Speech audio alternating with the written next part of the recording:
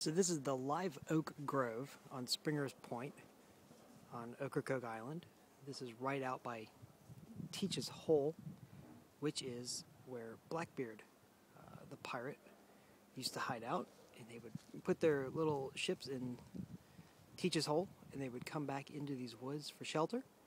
And then eventually he was caught right off the coast of Ocracoke here and beheaded. So the live oaks are really beautiful. How they come down and make this nice canopy up over our heads.